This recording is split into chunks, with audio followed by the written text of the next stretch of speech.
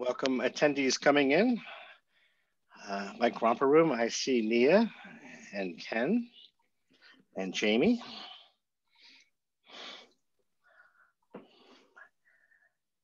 Nia teaches dynamical systems and complex systems at Arizona State. She was my professor when I was there. She was my mentor.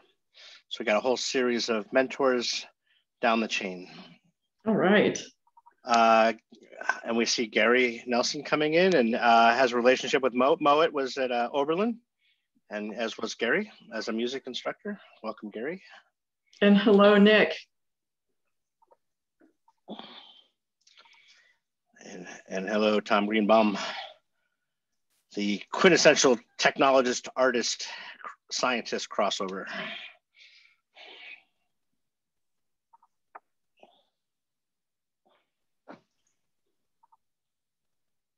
So we'll wait a couple of minutes so that more people can come in, and then we'll start.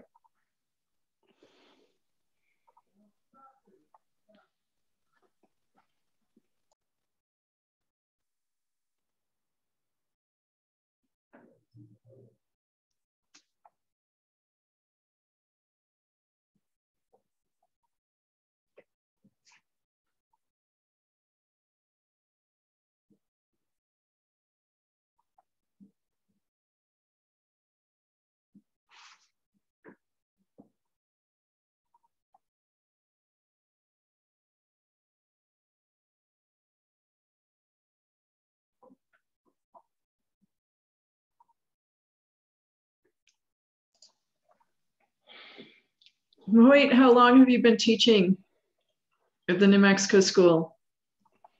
This was actually my second year. I just finished my second year there. It's a great facility. Yeah.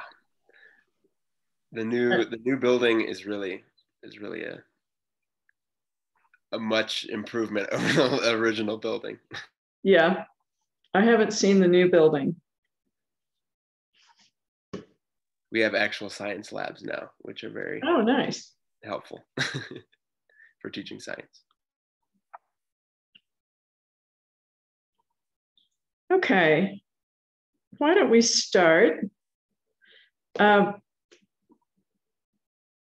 like to first talk about SciArt Santa Fe briefly. That's the organization that's hosting this laser. SciArt Santa Fe works at the intersection of art and science, and we do public programming and educational initiatives. We are one of a small group of organizations around the world, including universities and nonprofits and other organizations, selected by Leonardo, the International Society for the Arts, Sciences, and Technology, to host these laser talks. So they're held around the world. I'm going to go to the next slide here. So let's see if you can see that, hopefully. On the Leonardo website, leonardo.info, if you search for lasers, you'll see a schedule of talks, and they're all art science integrated talks of really great variety. So we have been hosting lasers for a while. Hopefully we'll get back to doing in-person lasers. Generally with lasers, in-person lasers, people introduce themselves at the beginning and talk about what they're working on or what their interests are. So we encourage you to do that in chat, to introduce yourself and let us know where you're from and what you're working on if you'd like to share that, or what your affiliations are. It's always interesting for other people in the crowd to learn about each other. So I'm going to introduce Stephen. Stephen Guerin has actually done lasers before with us. He's the founder and CEO of SimTable, and that's an augmented reality and physical simulation system. He's also the president of Redfish Group, which is a complex adaptive systems consultancy in Santa Fe, New Mexico, in the US. So he's directed over 50 projects in complex adaptive systems for national and international clients. And his work centers primarily on visualization, modeling, and the design of self-organizing systems. Stephen I'm going to hand it over to you. I'm going to stop sharing and let you take over so you can introduce everyone and get started. Well, fantastic. Thank you, Amy, and thank you for organizing this. It's a great service to the art and science community. I moved to Santa Fe in 2000, attracted to the region, especially Santa Fe Institute and some of the research coming out of Los Alamos Labs in Sandia in complexity, and found a very rich conversations with art, and me as a technologist, in between those two worlds, or bridging them. So I'm very excited to find the Leonardo and the Balcultura and the laser talks. And maybe 15 years ago, I got very involved in the Supercomputing Challenge, mentoring high school students. In 2008, Mohit was one of as a sixth grader coming into Supercomputing Challenge, and mentored him through high school. So I'm very excited to see him passing the torch down with his students. And just at a high level, I think Northern New Mexico, and in general, culturally, we're making a transition to what you're going to see the students working on with computational tools. So some of you are familiar with Brian Arthur and Yuri Lewalensky, the author of NetLogo, and Brian Arthur, kind of a founder of complexity economics. Both of them make the point that it took us 400 years to transition from a representation in mathematics from Roman numerals to Arabic numerals. So if you can imagine doing multiplication and division in Roman numerals, how complicated that must have been. And then shopkeepers would do their work in Arabic numerals, but still have to show it to the state in Roman numerals. Well, I think we're just going through a similar transition right now in science, and moving from a representation of coupled differential equations, as you're going to see people trying to model waves in Feynman's day, and even before. How do we do the wave equations, to this representation of computational algorithmic approaches and one of the tools of agent-based modeling that the students are very adept at now, that they'll be showing. So hopefully it won't take us 400 years to make that transition. Maybe it's taking us maybe 40 or 50, but it's kind of a language of science is going to coming to the fore. So I'd encourage you to, if you were in college, if you remember how they talked about waves and how they represented them, or how they represented light, but really, did you really have a way of manipulating it? And I really encourage you to watch what the students are doing. And so I'm introducing now Paige Prescott.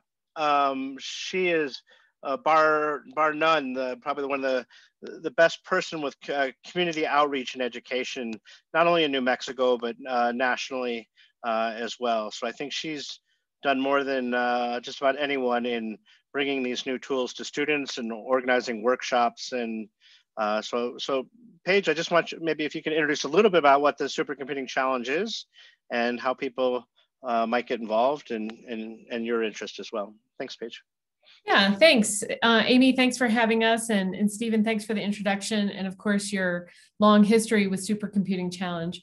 So Supercomputing Challenge is a STEM competition. It has a 31-year history of working with students, primarily in the middle and high school age range, to get them working on projects of their own interest.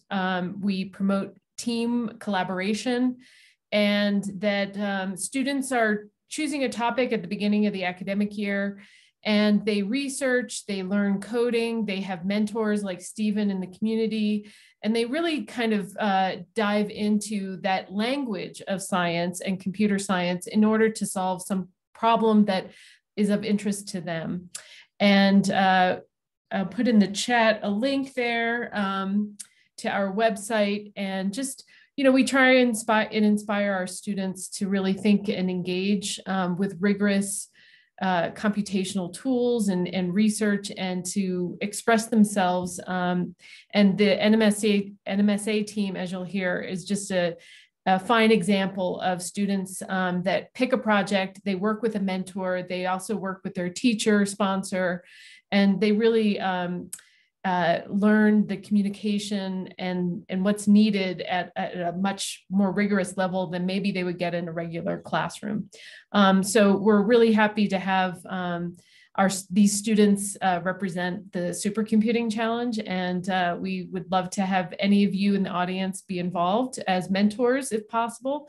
And also want to shout out to a couple people that are in the audience that are also alumni or have worked with the teams as well. So if you are there and you know who you are, like David and Nicholas, please introduce yourselves and your connection to Supercomputing Challenge.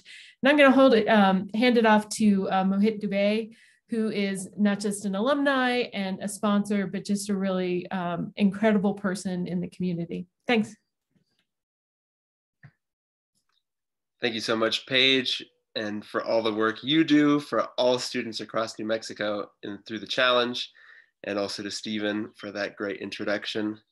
You know, I was once a student at NMSA and also once a member of the challenge, and it's been a privilege and an honor to come back and mentor this team of students for the past 2 years, and especially in such a challenging year when everything was online and, you know, Wi-Fi would go down and there were all kinds of things. They really showed me what it's all about when it comes to, you know, sticking to a research project and working through challenges and, you know, going through what, you know, trying to do something interesting at the intersection of art and science. So I thank you all for coming out here today and checking out their talk, and I hope you learn a lot. And without further ado, I think I'll pass it off to Rowan, who is going to start the presentation. Sounds good. Okay, so our presentation, we titled it Sign Language because we are both studying sine waves through waves and sound, and then we're also trying to communicate with those waves. So this seemed like a fitting name, and it plays on the air of our interest in math. And an overview of our project is basically we are visualizing acoustics, and at the time that we were making this, we were really thinking about, you know, COVID-19 and how that plays a role with spatial signal processing. As Mr. Dubey already said, and others, we are from the New Mexico School for the Arts. My name is Rowan Jansens. I'm Madelyn Kingston. And I'm Brandon Morrison. And as you guys know, our mentors were Mohit Dubey and Stephen Guerin. Okay, so as said before, we all come from the New Mexico School for the Arts, and Manny and I in particular, we are in the music department of our school. So we had an interest in sound and how sound works. And we kind of wanted to, at the beginning of this year, we wanted to integrate our music into our project and see how we can use this project to help musicians alike during COVID. So we were interested in the nature of sound waves, how they can be modeled, and the applications of these models. And obviously, COVID-19 has had a huge impact on everyone's life. And as musicians, many of us have been unable to perform together in person. So we saw the need to contact trace the spread of COVID to ensure everyone's safety. So we created a sandbox wave model, which we nicknamed the Wave Box, where over the course of our project, we could implement 2 applications to remedy these problems. The first was a way of tracking COVID infections using a sonic proximity system that uses sound to track distance between 2 points. And the second was a spatial audio rendering system that shows how it would sound like if musicians were performing together in real life. So, as Brandon explained, we started with creating this kind of overview model that we could use to then tackle these 2 applications.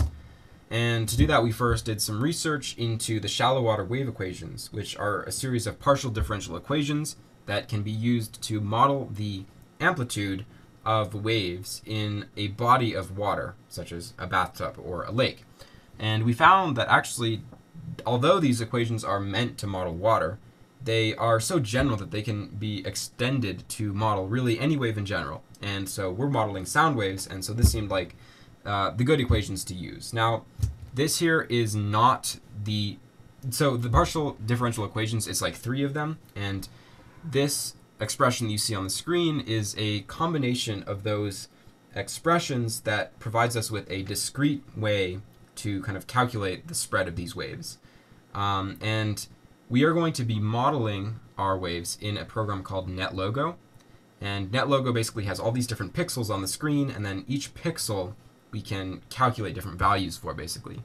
And so this equation is perfectly tailored to do just that.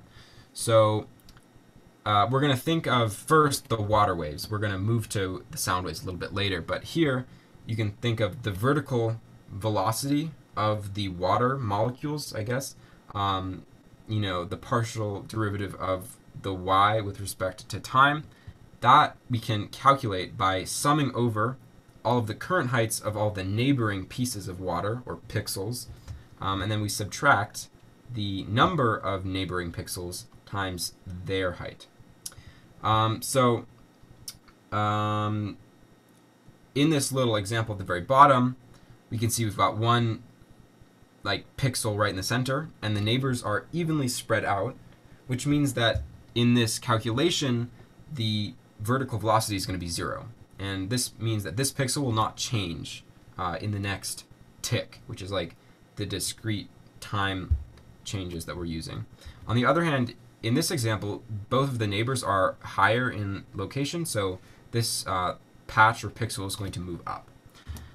So when we apply that in 1 dimensions, we get just a single wave moving down a length of, I guess this looks like rope.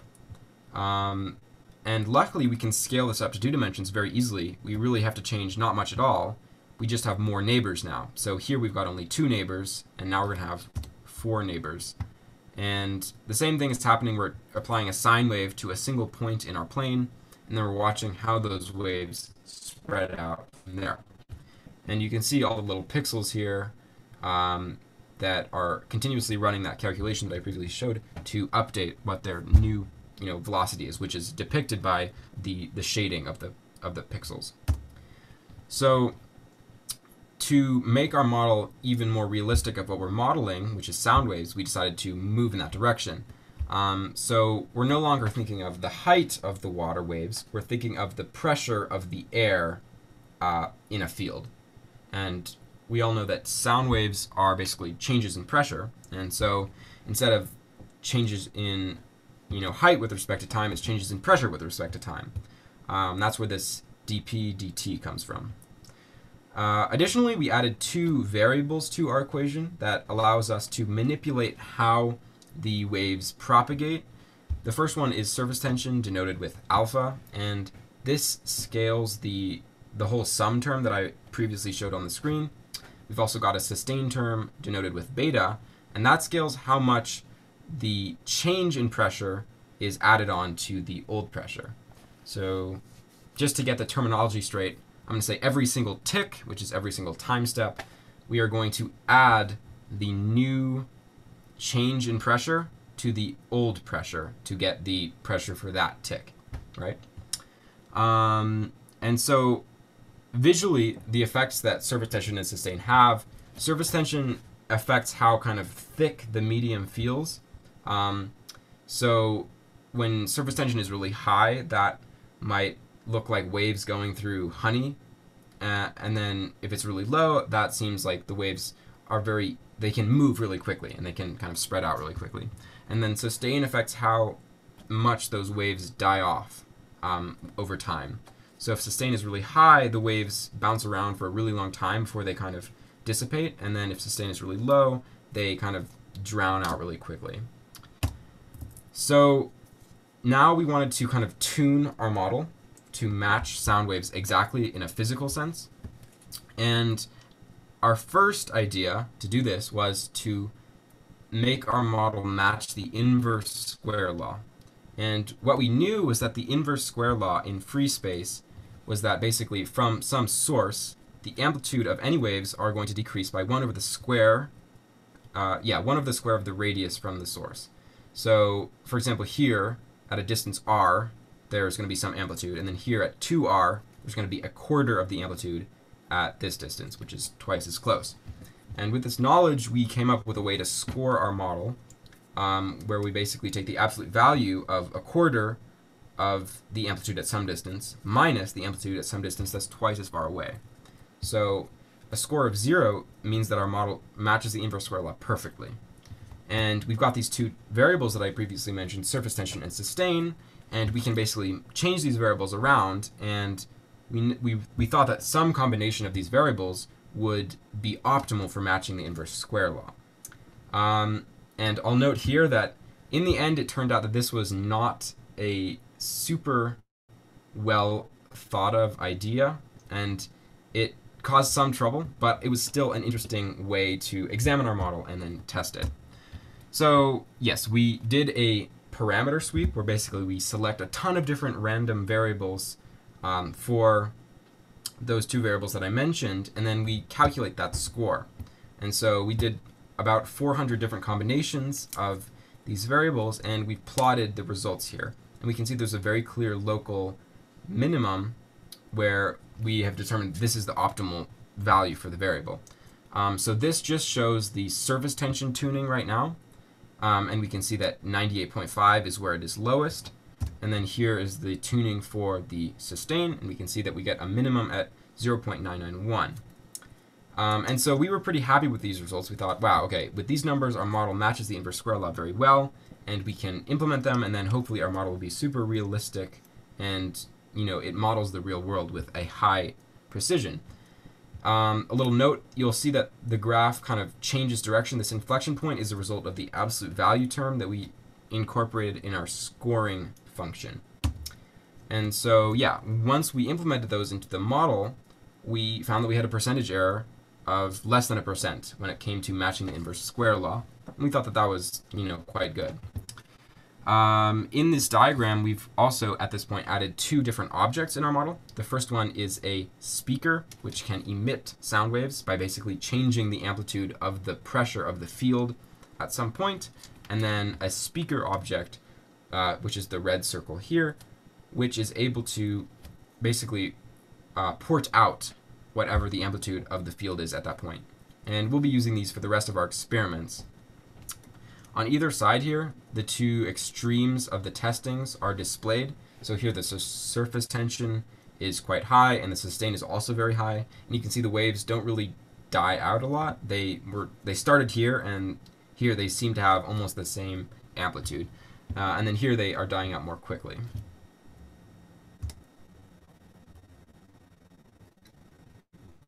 Okay, so now I'm going to talk about one of our applications of our wavebox, the sonic proximity system.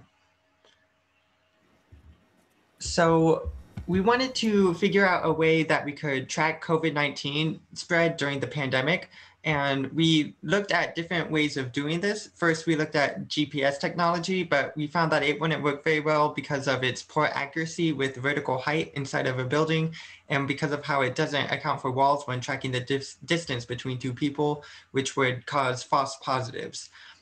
Instead, we decided to use ultrasonic waves because they move slow enough for us to time them and measure them for distance, and because they don't go through walls. And by timing how long it takes for sound to travel some distance with just millisecond precision, we can expect to get an accuracy of plus or minus 34 centimeters, which we found was accurate enough for this project.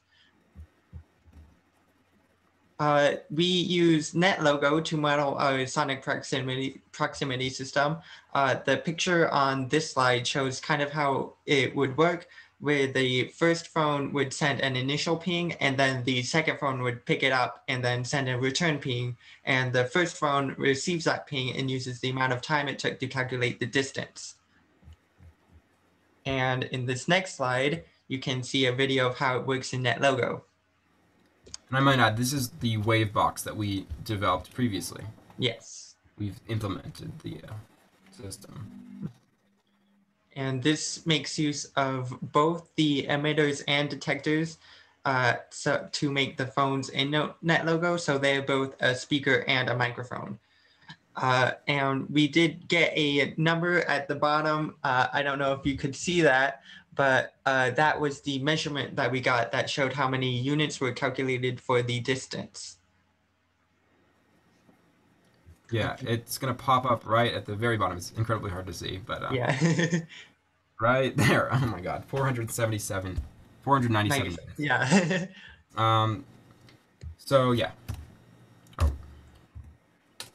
And then after we had that functional model, we wanted to try and make a prototype for the real life application of this in JavaScript. So we use a fast Fourier transform to detect the audio frequencies and use this equation to calculate the distance.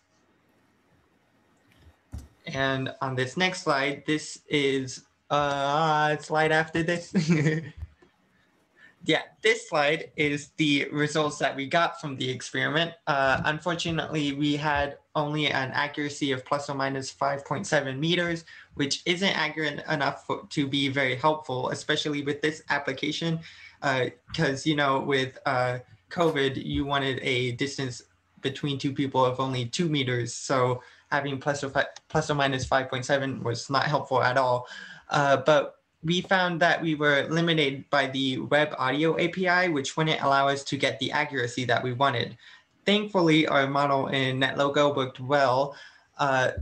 So we found that to be satisfactory enough to move on. And our idea wasn't super flawed, as a group from Carnegie Mellon was able to create a similarly operating system that was successful in the app Novit, which you can see the logo at the bottom. So because of all of this, we wanted to move on to our next application of the Wavebox, which Maddie will talk about in the next slides. Yeah, so now that we have a proof of concept that this Wavebox that we've created is a pretty accurate representation of how sound behaves in real space, one of the things that we were curious about is if this would work for spatial audio rendering, which basically means if you have two people who are playing music or something or speaking in the same room, then you're able to basically see how that room affects the way that they sound. So, for example, if you had two people playing in a bedroom, it would sound different than if it was in a concert hall. So there are a couple of different reverbs, as it's called in music production, that kind of do this, where they simulate the natural effects that a space has on sound waves. The first of these two is convolution reverb, which is created based on an impulse response file, or like a sharp sound, like a clap or a gunshot recorded in a space, which then that kind of pattern of reverberation can be combined with a sound file to kind of simulate as if that sound file was actually being played in the space itself. The other option that's usually used is algorithmic reverb, which is a synthesized computer manipulation of the waveform of a sound, which is either used to imitate a space or form an imagined effect. So if any of you are familiar with music production, a really common example of this would be spring reverb. So these work as a shortcut for giving spatial effects, but they're not, and they're pretty efficient, but they don't give a direct spatial simulation. And tracks or recordings have to be panned or like placed in different places to give an illusion of space. So it's not quite as effective as a model space. And additionally, we can't use these things in a space that doesn't exist. So there are a couple of reasons why there wouldn't be a space that exists, is like video games or in movies where the set isn't like looks different on screen than what it actually is when filming, or in this particular context during COVID, when you can't actually perform in a space with someone else that you might want to emulate the effects of in a recording. So the way that we did this was we first created a sound file input. So the recording that we used was 2 notes being played on a violin, which was recorded as a .wav file. That .wav file can be read with the NetLogo Python extension. And then you can drive the wave amplitudes through NetLogo from a Python sound array. So once that wave file has been like played into the NetLogo space through that speaker object that we created, you can manipulate the NetLogo model space and parameters such as surface tension and sustain to change the way that the room, in effect, might actually change the way the sound is. Then you let the sound propagate in the wave box, and we can record the output of that wave box effect using, again, the Python extension and the microphone object in NetLogo. So that recording is then saved as a new wave file, which we can listen to and analyze. So we did this process with a number of different renders of the same 3.5-second clip of two notes in a violin with an 8,000 kilohertz or 8,000 hertz sample rate and analyzed the outputs. So the initial render was with the the surface tension and sustain variables optimized to match the inverse square law. So the surface tension is 98.5 and the sustain is 0.991.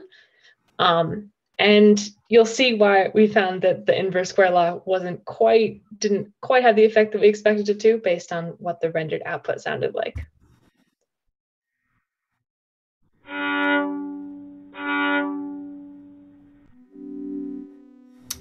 I hope everyone was able to hear that. Yeah, I think so. It was a little bit delayed with the labels, but you could tell the first recording was the raw input and the second recording was the output after the file after the sound file had been propagated in the NetLogo wave box and then recorded again. So as you could hear, the output was extremely distorted. It sounds like it was kind of underwater, and almost all of the high frequency data, as you can see in the spectrogram, is missing. So like all of the yellow and green is an indication of sound that's been like captured in those wavelengths. So in the input, there's tons of overtones that go all the way up to 4,000 hertz. And in the output, anything above 500 hertz is cut off. So there's no sound up there, which kind of gives the effect of like sounding underwater because none of the higher frequencies are actually traveling through. So it doesn't sound like a violin anymore.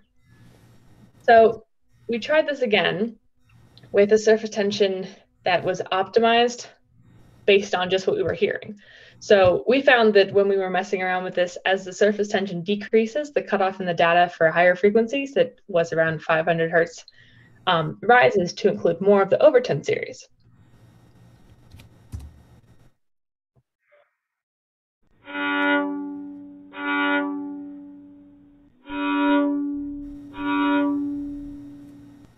So based on those two recordings, you can tell they sound like they were played in different locations. And if you look at the spectrogram,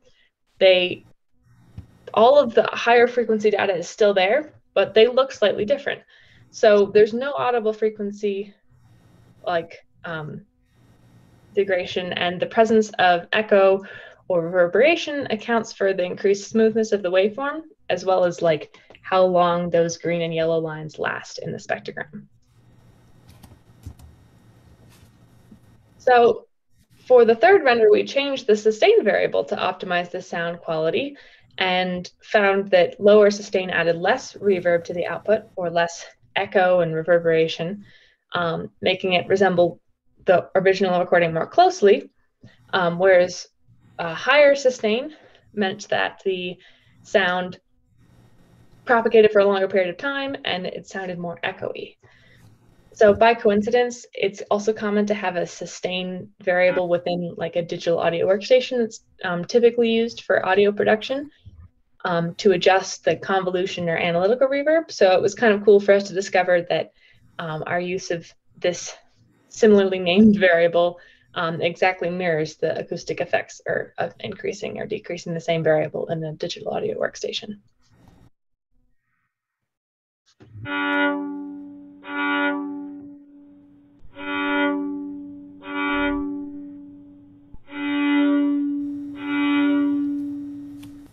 So at this point in time, we still didn't quite know why the variables we selected at the start that corresponded to the inverse square law did not translate to the effects of the space. But even with that, we were able to create a pretty effective reverb that can be designed based on the way that the wave box is set up in that logo, which is pretty cool. So the way that we wanted to test out if this would work to set it up like an actual room was to place a sound impermeable barrier with a little gap on the side. I think you can see that's on the right side next to the wall, and see how that would change the recording of the sound. So yeah.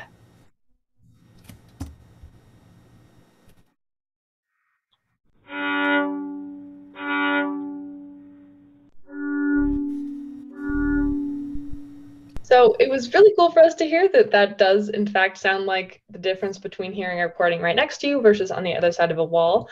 And that has a lot to do with the fact that almost all of the higher frequencies are cut off. So it sounds very muffled and you're just hearing the lower frequencies.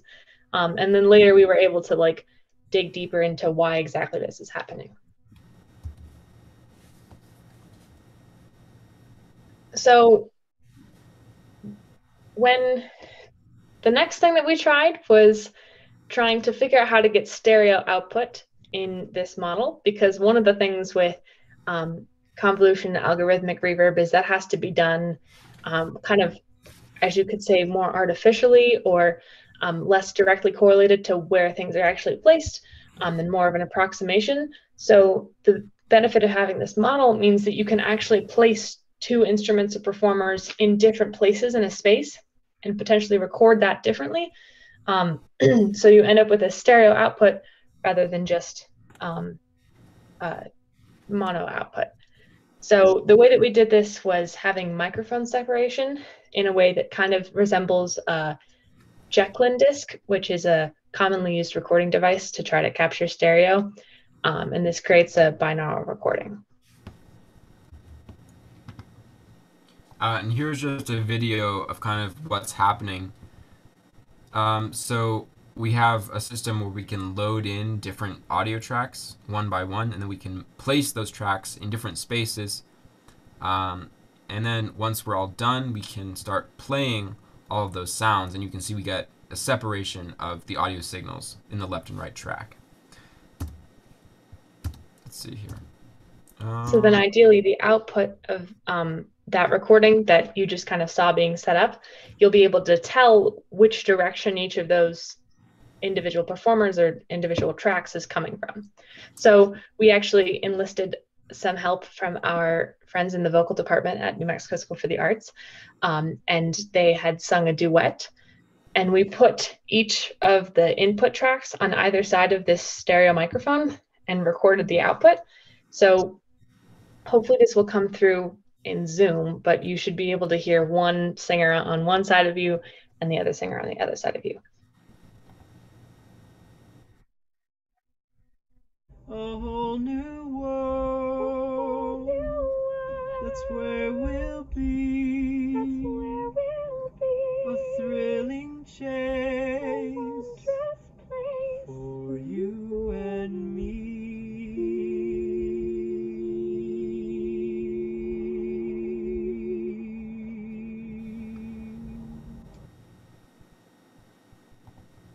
Yeah, so it's kind of cool that we were able to get that to work in the model, and it's as if those two performers are actually in the same room as you, which is very cool. I'm actually, I'm going to quickly put the link in the chat, and you should be able, in case you weren't able to hear the stereo separation, this drive link, you should be able to play it on your local device, and with headphones, you'll definitely be able to hear the separation.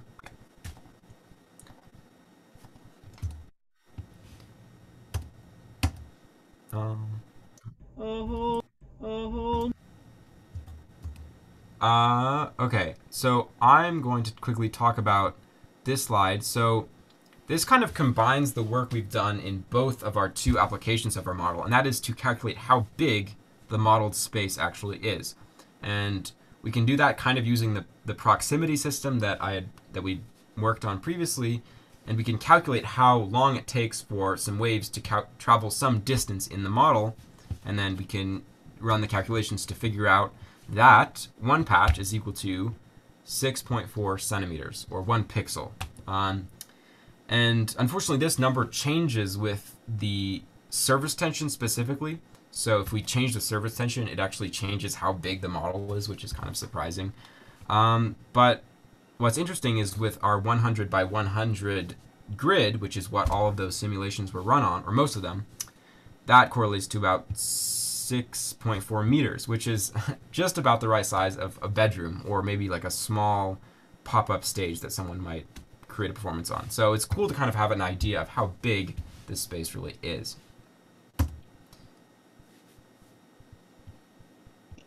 So in the future, we had hoped that we would be able to get a deeper understanding of our model behavior, which I think that we actually have a little bit more information to share with you all about that.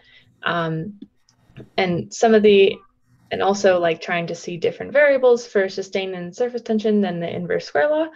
We also wanted to be able to have movable performers and listeners. So that means that, like, what would someone hear if they were walking down a hallway with musicians in neighboring rooms? So this would be really useful to render sound in virtual reality or video games. We also wanted to add a third dimension, which I think would have made that inverse square law apply a little bit more, as it's not designed for 2 dimensions. And that third dimension would make everything seem a little bit more realistic, as we do live in a 3-dimensional world. Additionally, in NetLogo, there's a way to import a modeled space from a drawing. So if you took out a piece of paper and drew like walls and some obstacles, and then put that picture into NetLogo, it would be able to recreate that space with obstacles, which would be a cool way to explore how different musicians in different places would sound in different types of rooms. And additionally, eventually we want to be able to upload this as an agent script so that there's faster processing, and also it's more easily accessible for people to mess around with. And I might add, like, right now it takes on the order of several minutes to render a second of audio with this system. So significant work needs to be done to make it, I guess, faster, because right now it's really impractical to use. Even like that 24-second render that we showed you took so long to render that it was quite ridiculous. Yes, special thanks to our 2 singers that you heard. Got some references. And now it's time for questions.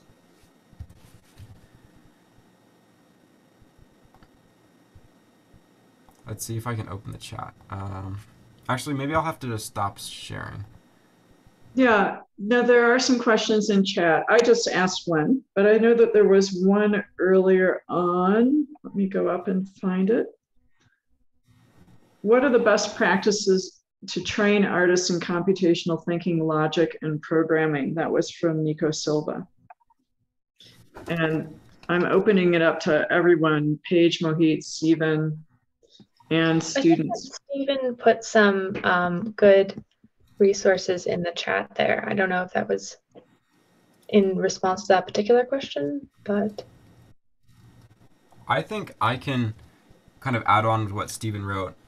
I would say, like, in terms of thinking like a computer programmer, I would recommend Python, because I feel like it's such a simple language. In fact, I felt like Python was simpler to understand than NetLogo, which is what our programs were working with. However, your question also mentioned art, and I feel like you probably want a visual output at that point, and I feel like that would make NetLogo the most easy way to get a visual output from whatever you're doing. Python would have the added step of using some sort of plugin to, paint whatever you're calculating on the screen, which would add some complication. We also wanted to show you, I guess maybe this is now a good point to talk about some of our late realizations that we came across, which is that, as we kind of hinted at, the idea to use the inverse square law was somewhat nearsighted and not fully thought out.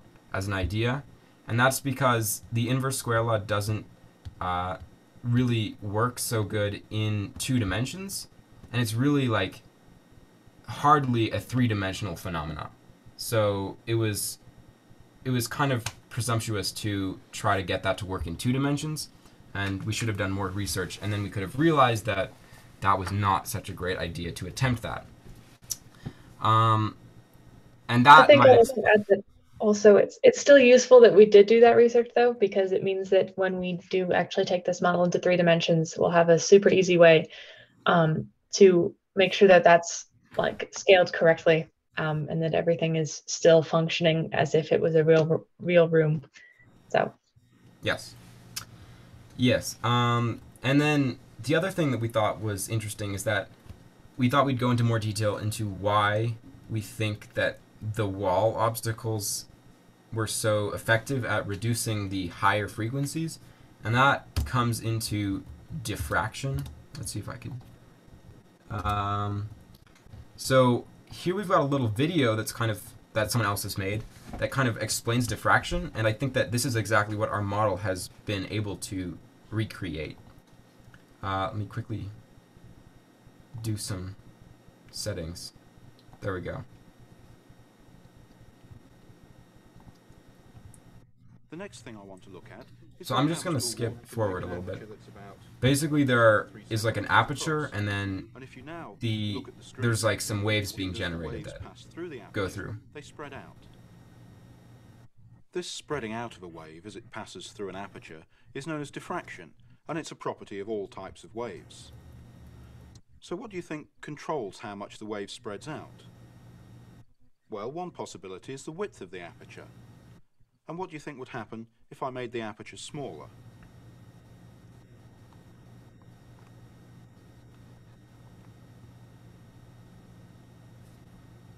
Well, you might be surprised to learn that a narrower aperture leads to more spreading out of the wave, more diffraction. If instead I make the aperture wider, then after it's settled down, you can see that the wave becomes less spread out. The diffraction is less pronounced.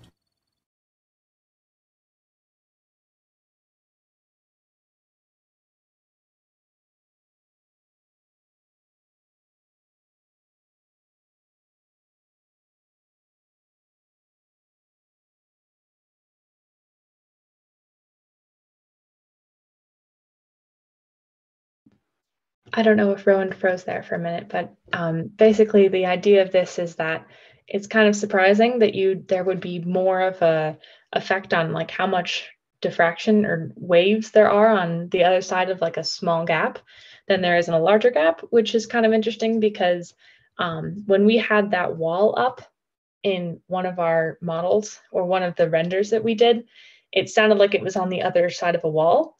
And this because the barrier was impermeable, it wasn't because only the lower frequencies are passing through it, but it was instead because of that particular phenomenon. So it meant that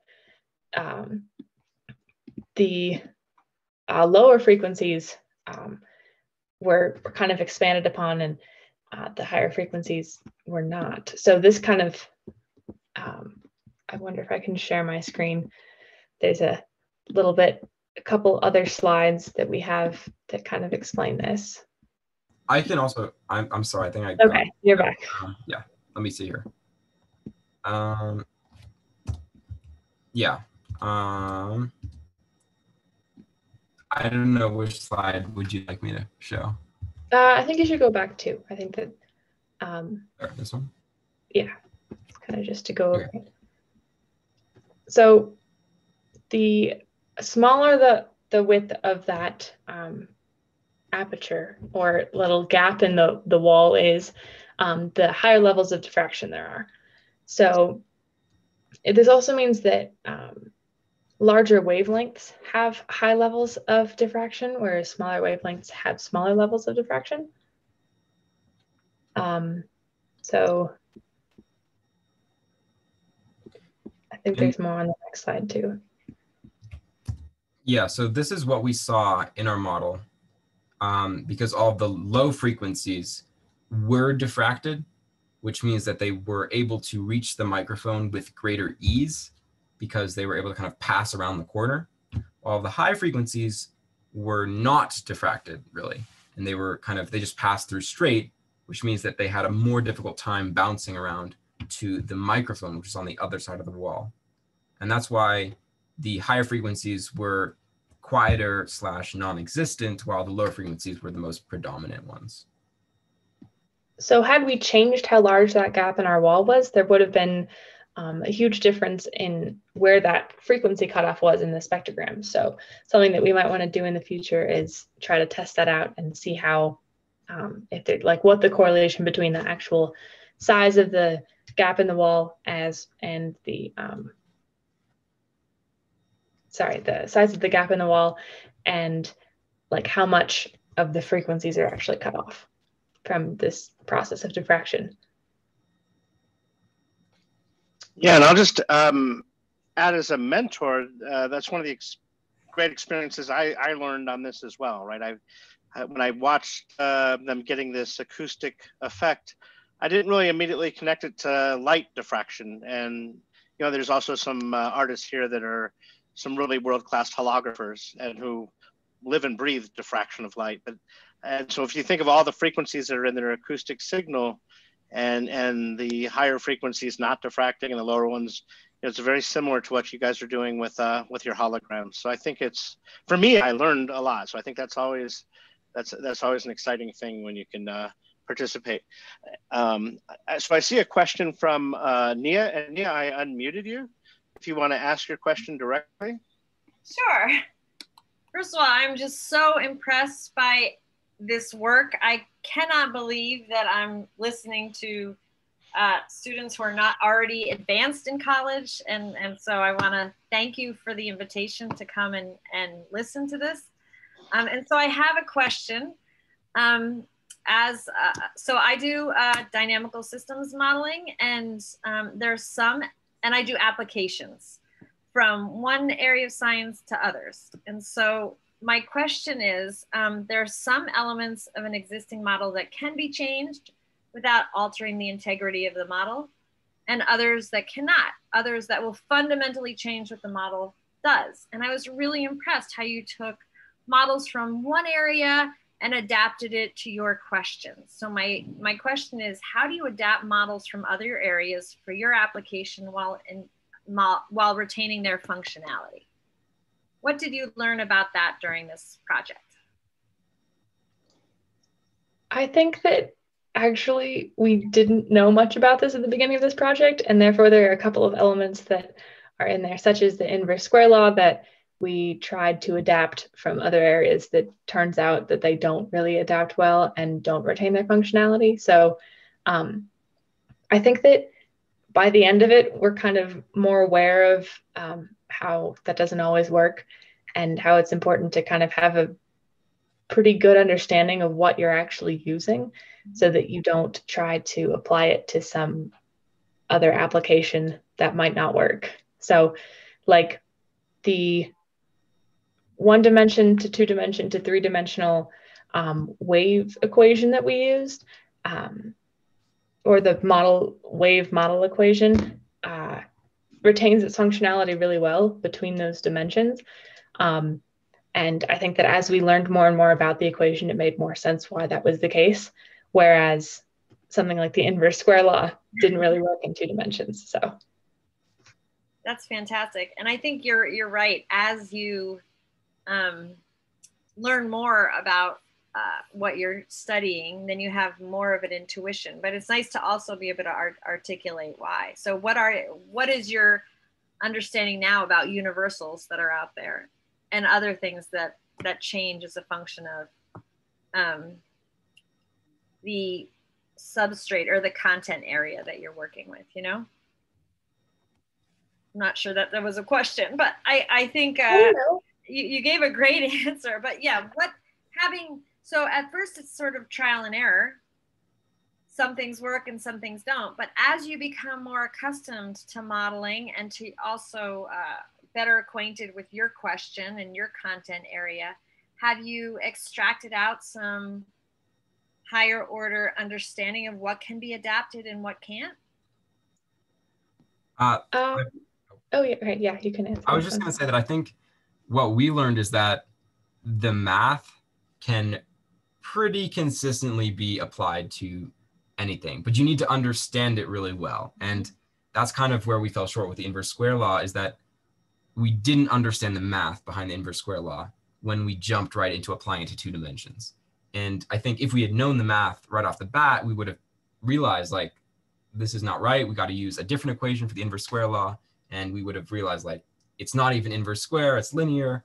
So I feel like, yeah, I think we can learn, the takeaway here is that, like, you can always apply the math if you understand it well, but some of the other concepts are a little more specific to each individual case. Yeah, that's a great answer. And I just encourage you all to keep going. This is fantastic work. And I also study team coordination, and I liked the teamwork inherent in this project. That was so obvious in today's presentation and also in the answer to my question. So keep going, and if I can ever do anything to help out, let me know. Go Sun Devils. Go Sun Devils. We also have Andrea Poli had a question, but she doesn't have a good soundscape right now. I'll go ahead and read the question then, is what she said in the chat. So Andrea's question is, Andrea is a professor of art and engineering at UNM. Also, I'll point in that she was also out of New York, a lot of the great artwork, and did great LED stuff in Pittsburgh. So she writes, this research has interesting potential for influencing composers and sound artists. What ideas do you have about how an artist, like yourselves, might use what you learned in creating compositions and other sound works or visual artworks? Yeah, thank you for your question. So starting out with this project, we didn't even think about how an artist could use this project in terms of using it for compositions and sound works. We started out just thinking of musicians in COVID and quarantine, how we couldn't perform together in person. And so I think as it went on and we created that spatial audio rendering system, we figured out that we could actually use that system in a multitude of different ways. Like as Maddie said earlier in our presentation, it could be used for video games or movies where soundscapes don't actually exist already in the real world. I can't say that word, but as a composer myself, I do a lot of music composition. I actually see a lot of inspiration for how a music composer or any other type of artist could use this project as a means of their art and using it to create compositions. Yeah, I think that if we were able to get this whole model to run a lot faster and then perhaps put it on some website, I'd say it is really fun to just mess around with. You can just put all your instruments in different places. You can record yourself saying things and put echo onto it. You can also just take videos. You can record out the entire render, which you saw in the previous video. You can see the waves basically. So I think that would be a really great place to start for both musicians and visual artists. I'll show you some cool things you can get. On the left here, we've got this really interesting checkerboard pattern that just comes from these standing waves that can kind of accumulate in the model. And you can, of course, do double slit experiments and all sorts of you get all sorts of really cool patterns working with the system.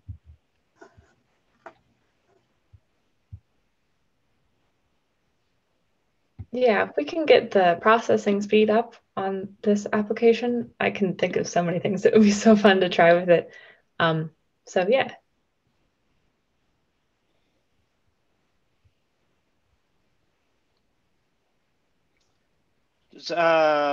If you're in the chat and you want to ask a question, we can unmute you. If you're in the chat, just mention. I didn't see or raise your hand. That would be another.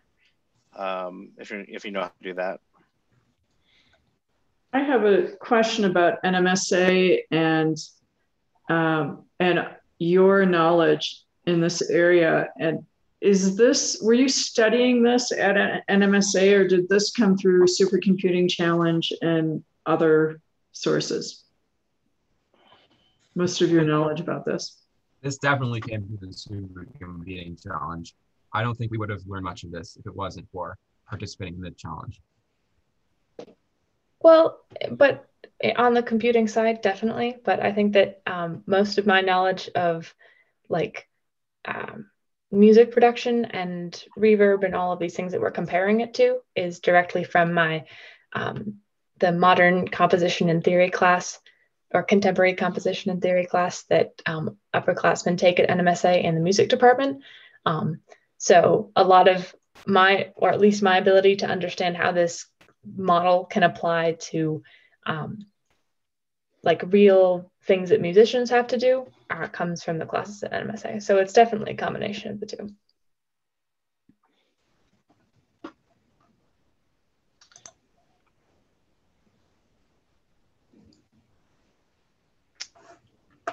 Yeah, so Anna writes wonderful work, and I refer to Anna in holography, as well as Fred Unterscher, who's in here as well. So their question is, have you considered combining a sound rendition with a visual rendition, as the diffraction diagram you showed a few slides ago is a demo for how pinhole photos work? Combining the visual along with the sounds parallel could be interesting. Yeah, we've done a little bit of work to do this. So in the NetLobe environment, there's a way to record every single frame of the simulation as a video. Of course, in our output renders that we've showed you, we have had so many different, like, the sample rate is so high that it's infeasible to record every single frame. So we've done, you know, every like 300th or something. But yeah, I think that if you're looking at really small, slowed down scenarios, it could be really cool to see frame by frame a video of how it works. And you can definitely see that with the model. Like, you don't even need to record it as a video. You can just open up the model and experiment with some things, and you can see it happening live on the screen. You can see like the diffraction and everything.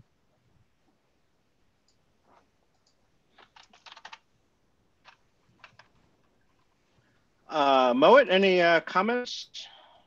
Interestingly, on the pinhole camera note, actually, Rowan and I experimented with building little pinhole cameras out of cans and trying to make cyanotypes out of them. We put them up before COVID, and we just looked at them after COVID to see if we could get something, and we actually did get a little. So we did experiment on another side experiment. We did look at that same idea.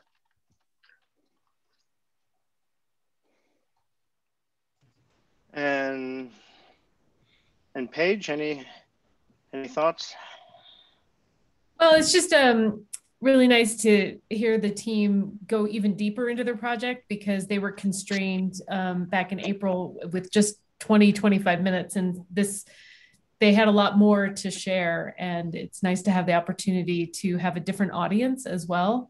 And so we really appreciate that, Amy, you gave us this opportunity to have this team showcase their excellent work. So thanks, everyone. I'll just kind of mention here in Santa Fe is, it's a place with science, tech, and art coming together. Kind of following on Anna's question, with Currents coming up in the rail yard, where projection of art and sound is playing. Now that we're getting a little bit unmasked, I look forward to seeing people in person there. And to the students, please come out to Currents and meet some of the people that are online here in person. And they can recognize your face, so they'll come and find you. How's that? So I'll just say I'm just very impressed with you three. Yeah, this is our second year together, and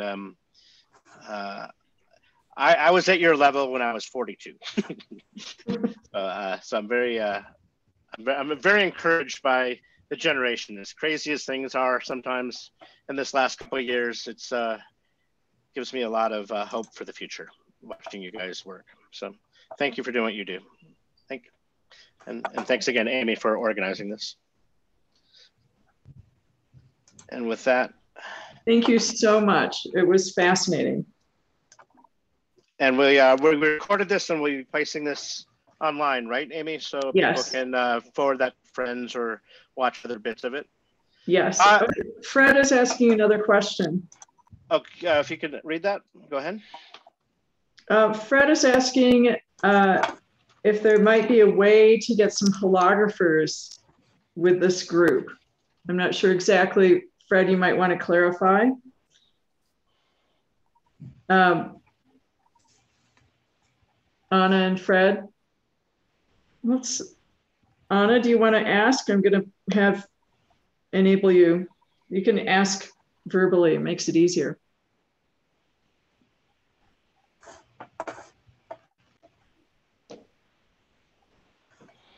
You hear me, Amy? Yes.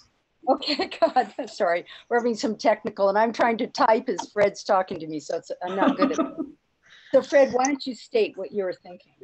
You know, so much of the math and so much of the background, the diffractions, interference, and all that stuff is basically essential to holography, like Stephen said.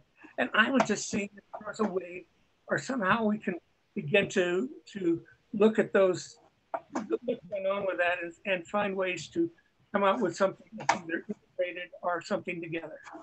I think saying like meet up some holographers with this group of kids and have more dialogue with Steve's group.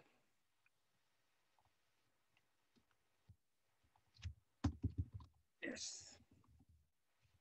Yeah, so Nia mentioned universalities, and as her student back in the 90s, so things like phase transitions, whether you're studying a forest fire model or epidemic, you know, they have the same kind of universalities.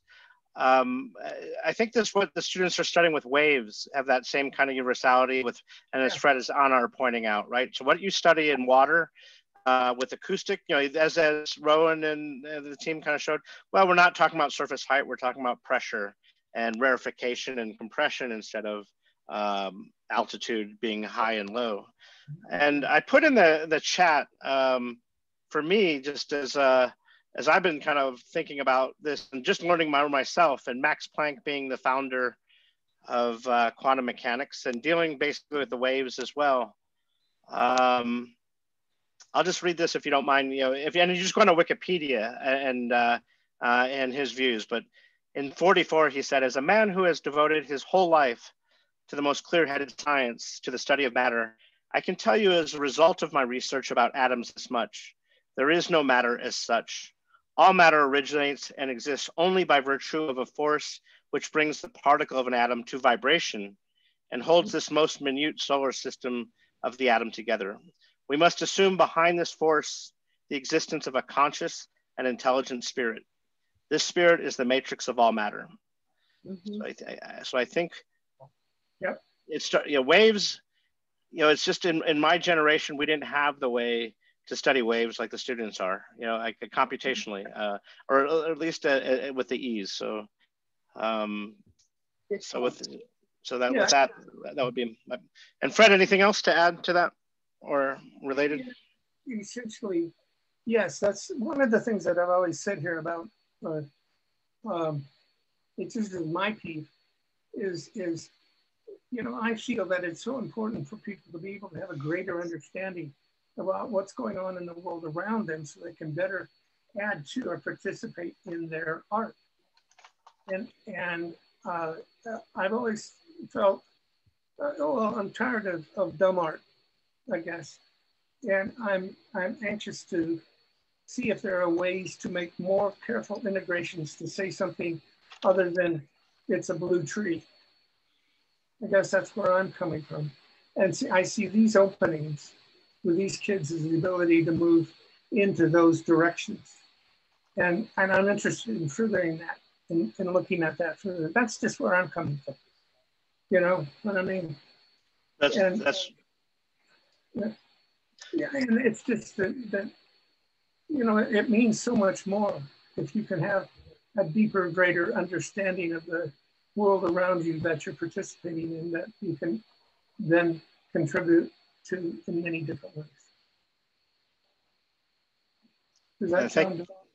Yeah, that sounds great. Thank you, Fred. And I shared a link to your site, Fred, for the students. And so I think in the way you guys are exploring sound waves, Fred and Anna and others in town really are deep explorers of the light.